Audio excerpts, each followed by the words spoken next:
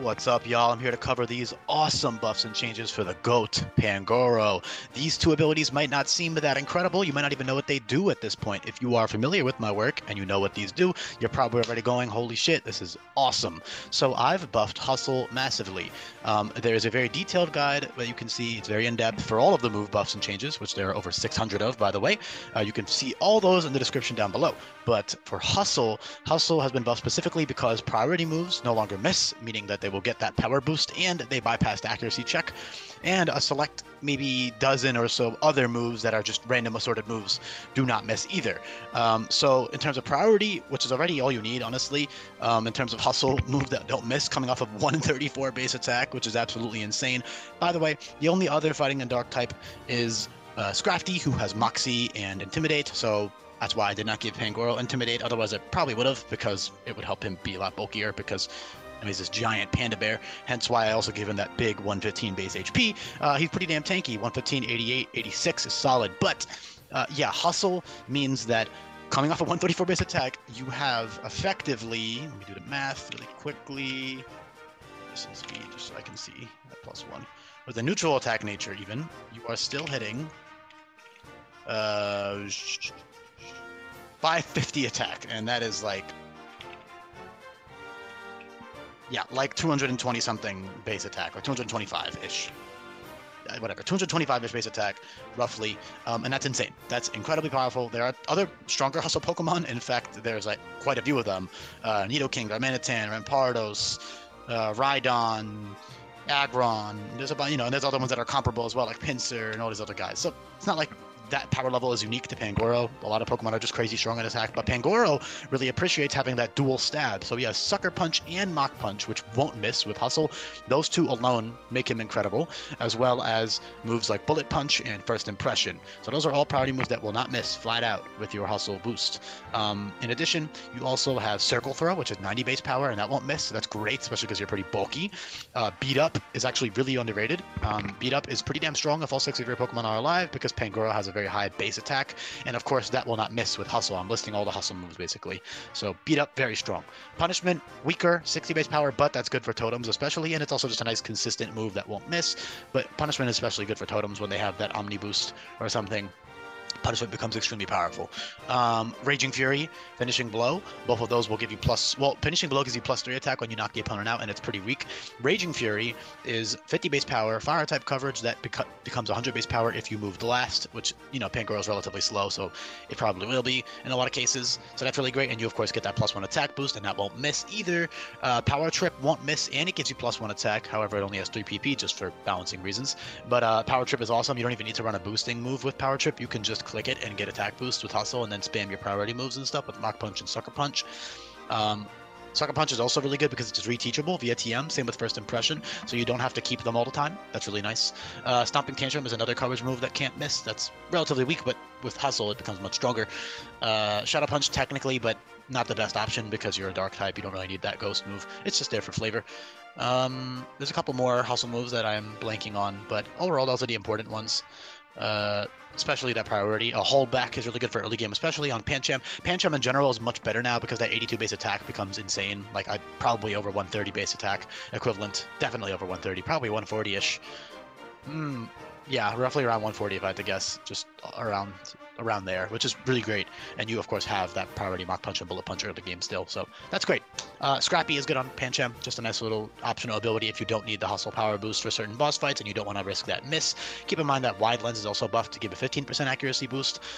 You also have Home Claws, which you could use to boost your accuracy as well. You can even use Home Claws with inaccurate moves and not miss because Home Claws gives +2 accuracy, so that's awesome.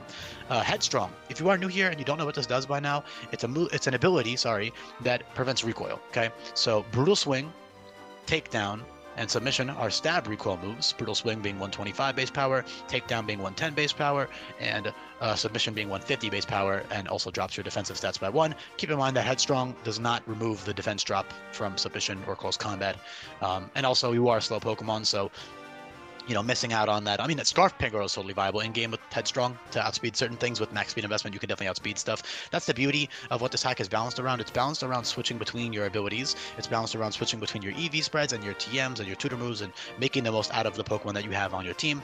You don't have to counter team every boss fight if you're smart about it. You can really just use what you have.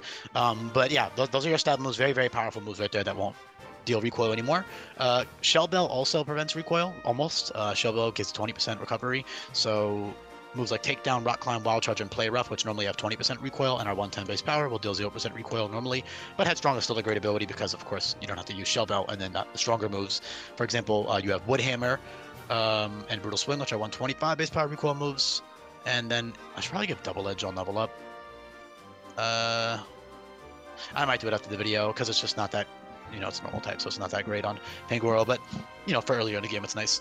Wood Hammer, very cool. I also like the idea of giving it like Wood Hammer at grassy terrain and stuff because of that little leaf it has in its mouth and because pandas eat bamboo and whatnot. Good utility as well. I mean, it's tanky, it's got Parting Shot. You can tank a hit and Parting Shot slowly out. You've got Priority Roar, you've got Glare, which is buffed, you've got Yawn, and all this Scary Face and all this other useful utility moves that you can take advantage of. You have Slack Off when you evolve, which is great because you're pretty damn tanky. Yeah, also you have Headlong Rush, which is the same as Submission, but it's non-stab.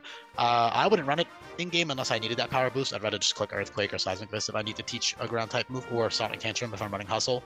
Sonic Tantrum with Hustle being stronger than Earthquake with Headstrong, for example. Of course, Earthquake with Hustle is stronger, but then you risk the mischance, which in a hardcore Nuzlocke, which is kind of what this hack is balanced around, could be life or death, but you are pretty damn tanky, so you can actually afford to miss, which is nice. You can always just slack off and then try to attack them again. You don't have to run the no-miss moves, but honestly, all those moves are great enough already. You don't even need to run anything. You could literally just slap on Mach Punch, Sucker Punch, First Impression, and then like Parting Shot, and just never switch around your moves if you don't want to. Those 4 moves are alone are like perfect for Pangoro. So yeah. In general, he's just a goat. I don't know what else to say. Very, very strong. Similar stats to the other bear Pokemon. He's slower than Beartic and Ursaring just because of the nature of what he is. He has more HP though because of, again, the fact that he's a lot fatter and bigger than they are. They both have 135 attack. He has 134. Same thing basically. And of course they all have different abilities and whatnot, but I think it's pretty cool. And they have similar bulk as well. So yeah, of course Beartic and Ursaring have Intimidate though, so they're bulkier than Pangoro with that active. In general, awesome buffs for Pangoro, though. I could touch on a few more things, but I think I covered about everything. You also don't need Hustle or Headstrong to be a good Pokemon. Like, you can just run regular attacking moves and not run Hustle, but if you're running the priority moves, there's no reason not to run Hustle. Unless you're running, like, a Headstrong set with Sucker Punch, which is totally, fair. But other than that, I think I covered about everything. You got a bunch of other really cool, fun, strong moves that you could take advantage of, like Hammer Arm and Payback and all that other stuff late game. Drain Punch is nice on bulkier sets. Assault Vest would be pretty great. Typical bulky Pokemon thing. Bulk is not as great as it might seem. Fighting Dark is not that great of a typing anymore. It never was, but it's also weak to Bug now. Keep that in mind because Fighting doesn't resist Bug anymore. So it does have a decent amount of weaknesses and not too many useful resistances, but it has enough. It's resistant. 4 times to Dark is pretty great. That's a good resist to have. And in general, it's got what it needs. So yeah, thanks so much for listening, everybody. Hopefully you found these buffs, satisfactory, entertaining, commentary, all that good stuff that I always try to aim for. I'm rambling too much, so I'm going to end the video off there. Thanks so much for listening, everybody. I'll be back for more Kalos Pokemon coming up. Peace.